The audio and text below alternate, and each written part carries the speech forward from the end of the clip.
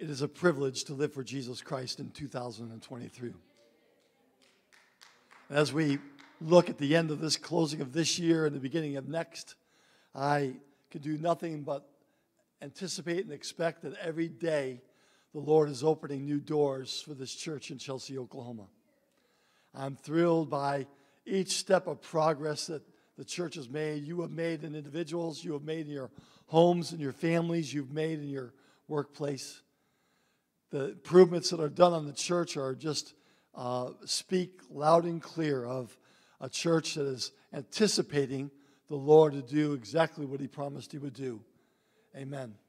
I thought of the other day the long list, no doubt, I don't know them, of all the prophecies and the words of exhortation that has gone forth in this city throughout the years of God having a church here. And you need to look at yourself today and say, I am a recipient of all of the promises of God. Amen. It's not what the church is going to become. It's what the church is today. That's my point. Amen. Amen. Turning your attention to this morning, I'll just read one verse, Proverbs 23:23. You got to be able to remember that one. Proverbs 23 and 23.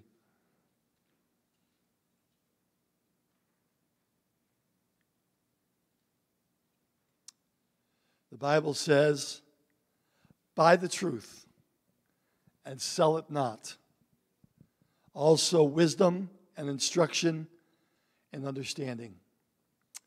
First, my focus today is on buy the truth and sell it not.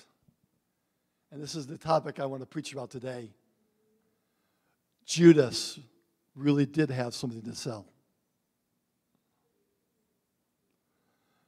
Judas really did have something to sell. Lord, I pray that you would bless today. Whenever we hear the word Judas, Lord, I suppose it stifles the air in the room, but my intention, Lord, is simply to preach, oh God, your word today. I pray that you bless each and every one, and Lord, that you would speak to us. Lord, I pray that through all that is said, we would become all that you want us to be, that we would not miss the mark, but that, Lord, we would be on target with you. Pray your blessings today. In Jesus' name we pray. Amen. Amen. Buy the truth and sell it not. You could be seated.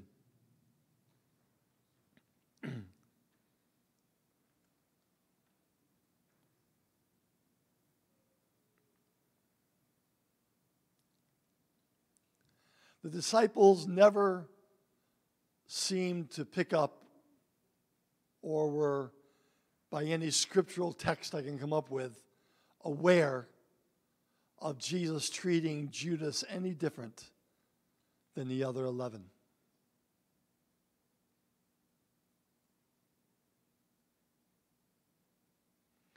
That needs to be something we preach about all by itself, that God is not a respecter of persons. We think of that sometimes as, well, why can't I have what they have, right? But let's take the opposite side of this and just say today, even Judas, the Lord was there working with him and reaching for him every day of his life. Judas Iscariot means an inhabitant of Kiroth.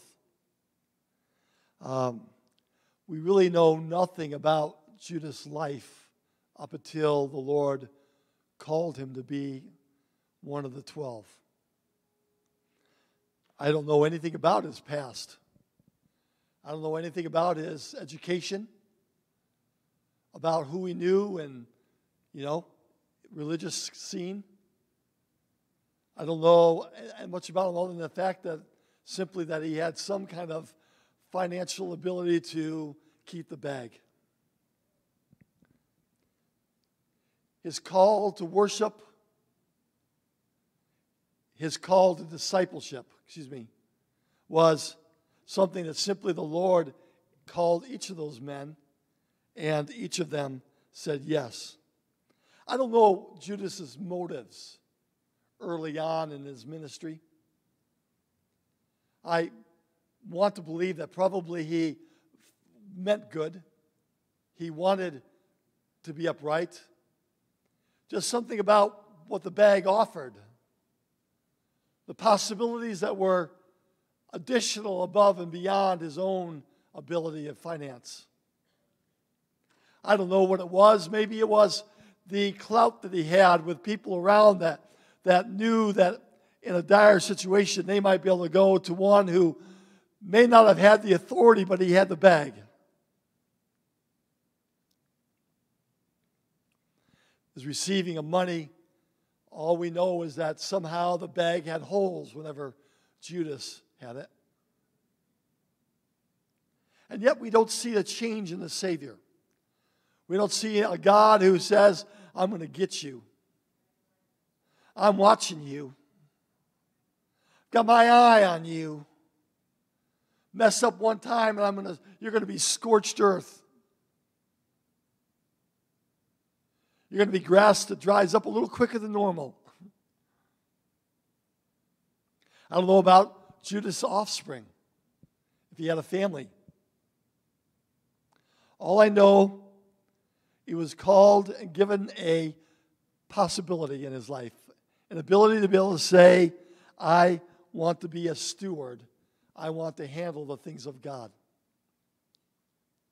I don't know if somehow he could take that bag, physical coin, of the money purse that Judas kept for the 12, and somehow he was able to, in his mind, dismantle that this was different from his call as one of the 12.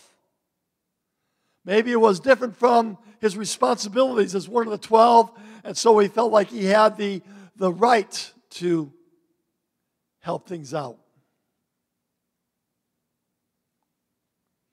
Simply, the scripture states that he was a thief. It wasn't this accusation of the Lord to say that Judas was a thief that really got him in trouble, though, was it? It wasn't the end of the story.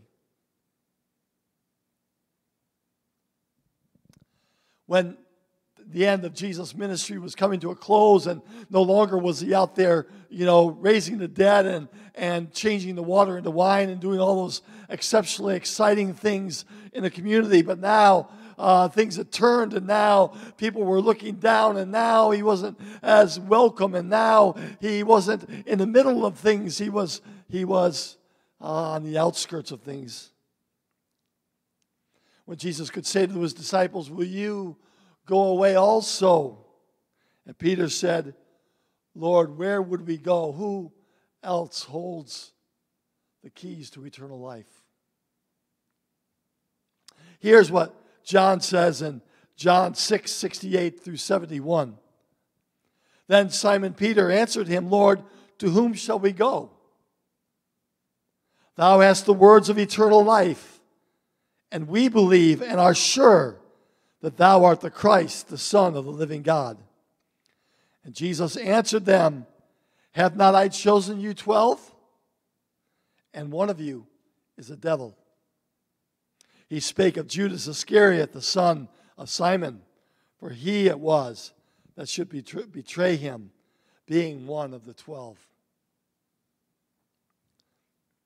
Somehow, within Judas, somehow he could dismantle his calling and compartmentalize aspects of his life. It was okay to do this. He had to be this as one of the 12, and somehow through all of that, it's as though Judas lost his credibility of his trust and his confidence in God. It's as though that Judas began to have the beat of a different drummer. It's as though he became segregated or separated from the others. He was not usually found to be in the center of conversation with the other disciples. It was simply one who was there. When we look at the story of Bethany, when Jesus came, and that was what our Sunday school lesson was, as I mentioned this morning, it's very possible that when Jesus rebuked Judas and said, don't trouble the woman when she took that box of spike dirt and broke that seal and began to anoint Jesus' head and his feet and wept at his feet and washed his feet and dried it with her hair. And Judas said, "What's going on here? Do you know how much money we could have had in the bag? You know how many people we could help?" It's like he lost sight of the purpose of God, the calling of the Lord in his life. It's as though church was every day in his life, and yet it didn't have the meaning it was meant to have. Judas, we see him protesting the costly perfume. Could not this have been sold and given to the poor? Oh, how far he was from the will of God as he said those words. We think of the betrayal of Jesus now. It's as though Judas could fool the disciples. We don't ever see them saying anything against Judas for his ways. He deceived them. They thought he was just one of the guys. But secretly, he could bring together the chief priests and officers. Secretly, he could plan the outcome of a confrontation with Jesus. And he could use that time with Jesus as Mary fell at his feet to hear the word, as Mary fell at his feet to lay her burden upon the Lord, as Mary fell at his feet and worshiped him. Judas is conniving that the next time I'm with him, I'm going to make this happen. I'm going to manipulate the situation. I'm going to make it to where this thing's going to pay off. Couldn't get any money for the spike dirt, but I'm going to get money from the priests. I don't know if Judas thought that maybe nothing would ever come to pass, or somehow Jesus would walk through the crowd and would be hid. I don't know if he thought that somehow something would happen by his majesty and his great power, that somehow the Pharisees and the soldiers wouldn't impact and touch his life. But for whatever reason, Judas, the man who had the beat of a different drummer, manipulated and brought the situation. Look at the Last Supper. Who knows how close Judas laid against the Lord? Possibly beside John as he leant upon his breast. How tidy and clean and neat he was. How part of the group he was. How important and appreciating one another. And yet here he was, waiting for the right timing, just waiting for the right moment to hatch his evil plan. I'm not preaching this message today I'm not going to at the end of the service say, "Judas, are you here?" I'm not trying to be evangelistic at a youth rally right now. I'm here to talk to you today about Judas had choices.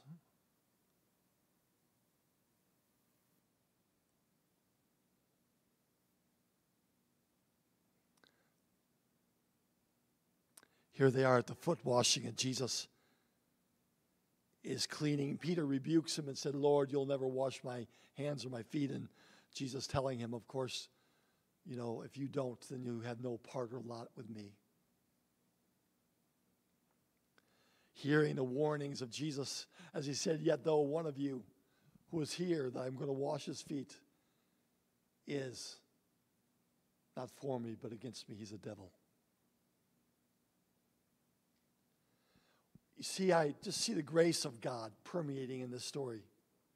A God who loves Judas. A God who wanted the very best for him. A God who was ready to do whatever he needed to do. He knew that when he went to the cross, it would be for Judas, if it would allow him to. I hear the disciples saying, Lord, is it I? Is it I? Surely not me, Lord. And Jesus would say, the one that I give this up with. And there at the end of the moment of the night of the great Last Supper, Jesus could say to Judas, what thou doest, do quickly.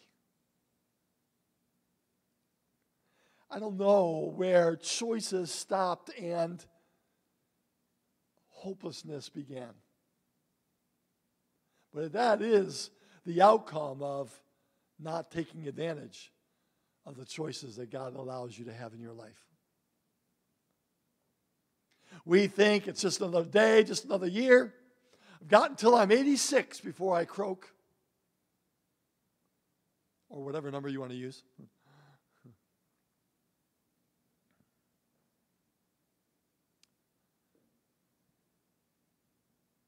But that's not the way this works.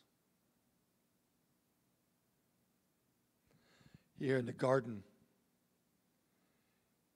as Jesus is there praying and his disciples with him, now separated, and in comes Judas Iscariot with a band of soldiers and high priests and Sadducees. And somehow Judas, to do away with any possibility of missing where the Lord was or who he was, he said, the one I kiss will be the one. He's the one. He obviously didn't have Facebook and internet at that time. The complete betrayal, the plan that he had, premeditated murder. But I'm not referring to the man being simply crucified as much as I am talking about the premeditation of somehow severing something that we have that we think is a light thing. And we don't need Jesus anymore. And if I deny him, there'll be greater gain than if I walk with him.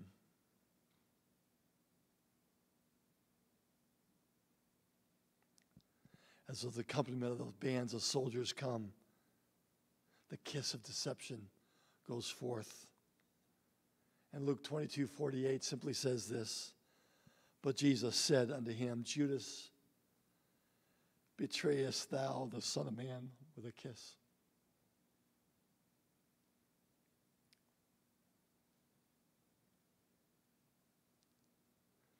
I know somehow in the big picture that there had to be a plan whereby someone would betray him.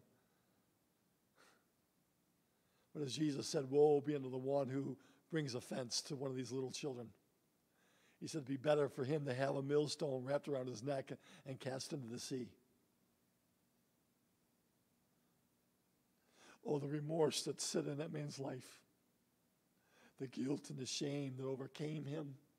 It was more than he could bear. He ran back to the priest in the temple and took those 30 pieces of silver and cast it down at their feet and said, I don't want it. This money has cost me more than I ever knew. I have paid a price for something I could not allow myself ever to give up and let go of. Somehow truth that day was taken from him. Somehow, when you manipulate Jesus, you manipulate the word.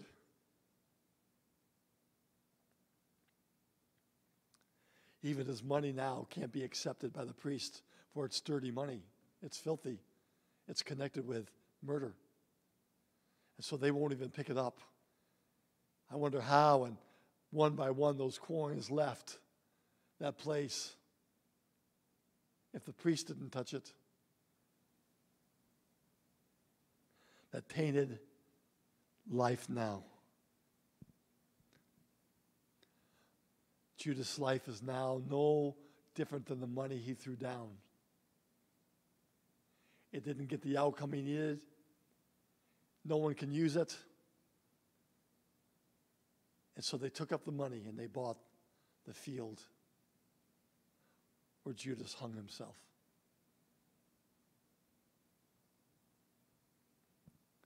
The Bible simply says that he went and hanged himself. The book of Acts says it like this, that he went to his own place. He went to his own place. I don't know if I've done a good enough job today, but what I'm trying to show you is how that step by inch, here a little and there a little, one decision after another, the Lord was faithful to him. The Lord was good to him. He had every promise. Nothing was detached from him. Nothing was taken from him. The Lord didn't say, because you did that, I'm going to do this. But his mercy reached for that man. His kindness was with him. His kind words were there with him and affirming him. His disciples were never shown the truth of who he was. They were so caught off guard, and as they laid at Jesus' feet, they said, Lord, is it I? Another would say, is it I? Lord, is it me? None of them knew it was Judas.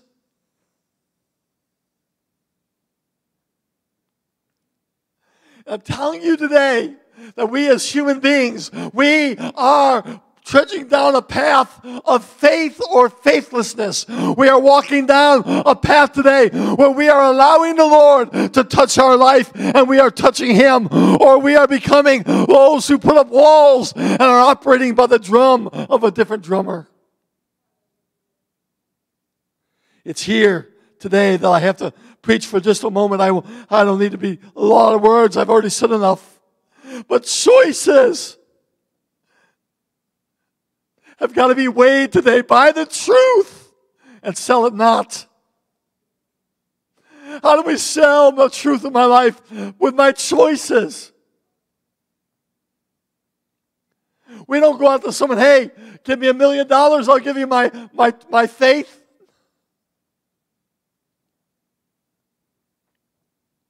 But each day we allow Jesus to distance himself from us. Every day we allow there to be a wall of something more important in our life. Every day we make choices that don't allow us to live for God like we really need to. Oh, what's it doing? It's hurting you.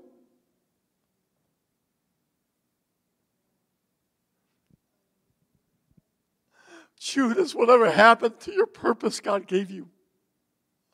Whatever happened to the thing that God meant you to be? Judas, Judah in Greek. He was supposed to be the house of praise. He was supposed to be a thankful one.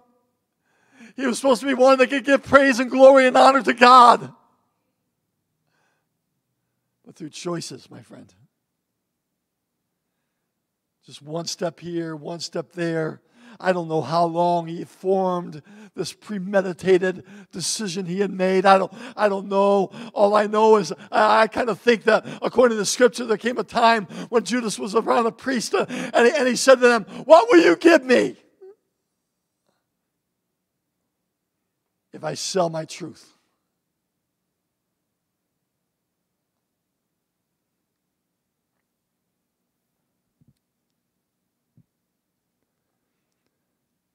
Man who should have been a warrior, an angel of light that would shine forth the praises of God within the lives and the hearts of men. And we see someone who denied the Lord, rejected the truth, and belittled it so much that he was willing to allow it to slip through his fingers instead of truly giving his all to God. Would you stand?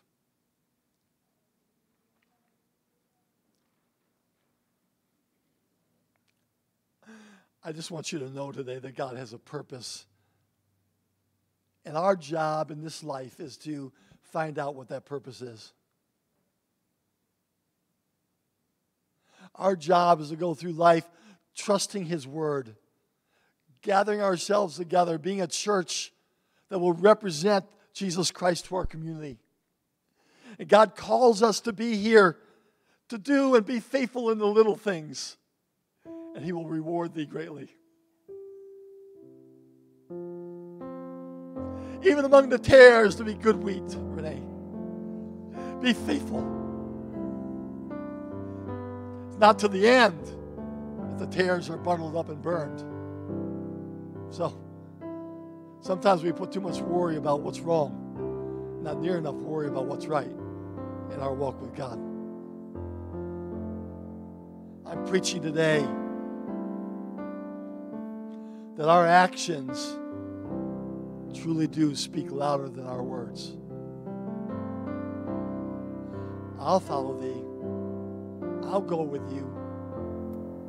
I'll take thee all the way to death. Oh, Peter, don't you know, in just a little bit of time,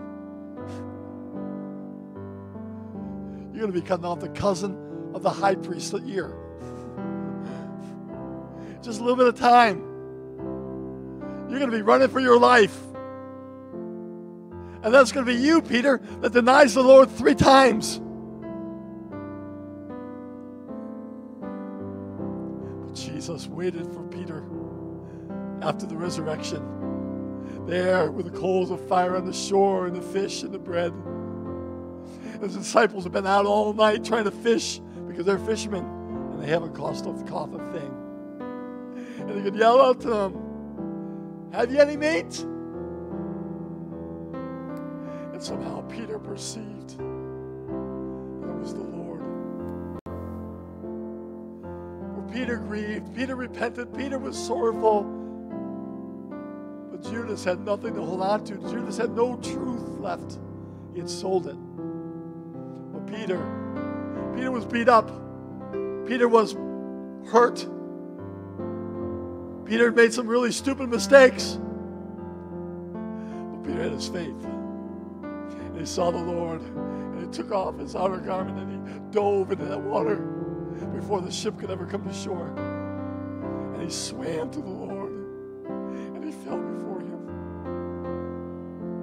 My friend, it really does matter today how you treat the Lord in your life. It's not just church once or twice a week. It's a lot more than that. It's allow us, what gets in the way of your walk with God?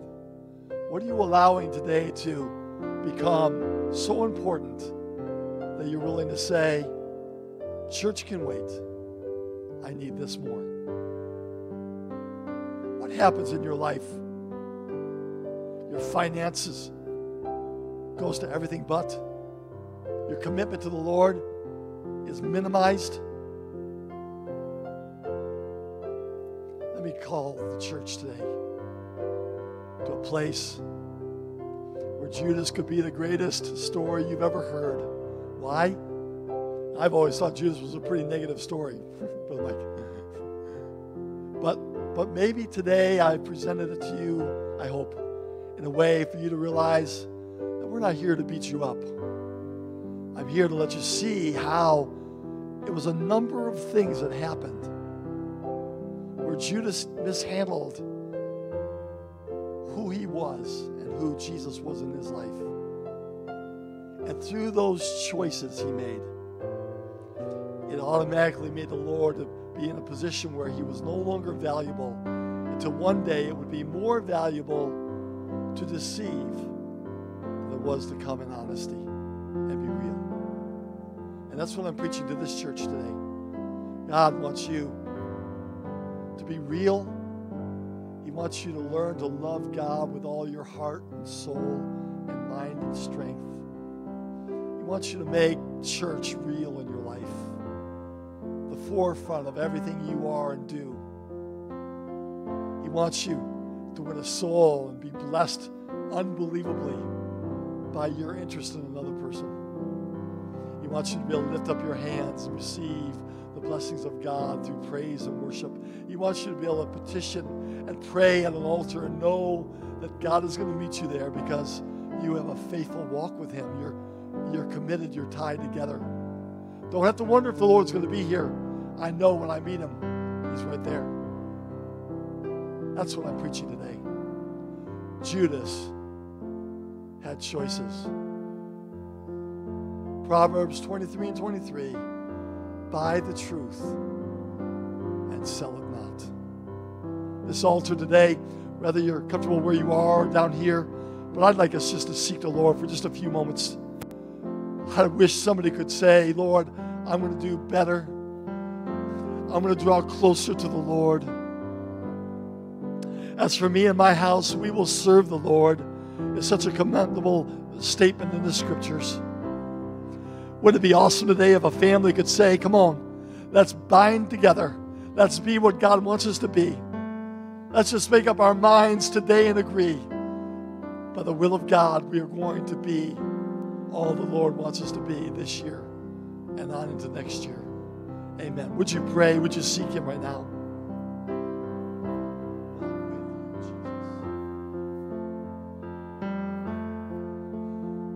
Don't ever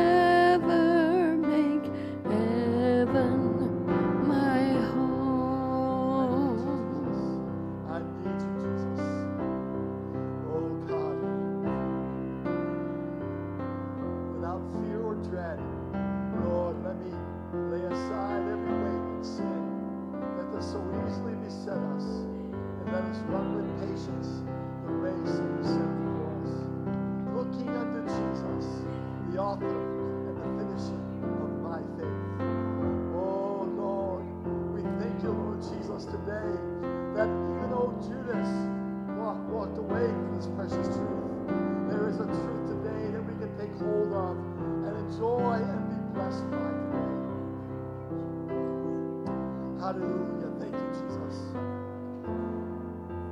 Thank you, Lord. I praise you, Jesus. Thank you, Lord.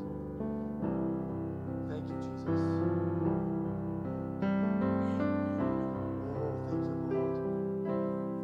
Let us be tender before God. Let us honor the Lord in our lives today. Let us give Him His due praise. Lay aside the mantle of praise that God has given to me. Thank you, Jesus. Thank you, Jesus.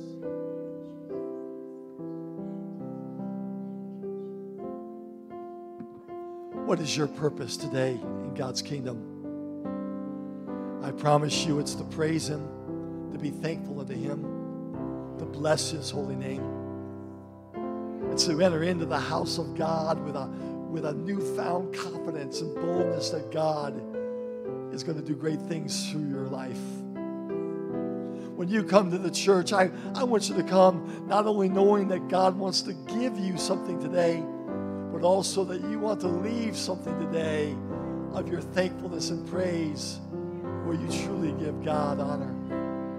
I think maybe Judas may have done better if he just knew his purpose. He had done it. Might have helped him not to fall into those slippery places. David said, my foot had nigh slipped when I saw the prosperity of the wicked. Yeah, It's easy to look around us and see things better elsewhere, isn't it? And David said, but then I made my way to the house of God. And I saw the end of what they're doing. No matter how pretty their house is, no matter how nice their shiny new car is, I saw the end. And it just let David know more than ever, I'm going to be what God wants me to be. God bless you. Have a wonderful week. I think about this message. I hope I haven't, attacked you. That is my intention. But I'd like you to be able to walk out of here and chew on this week.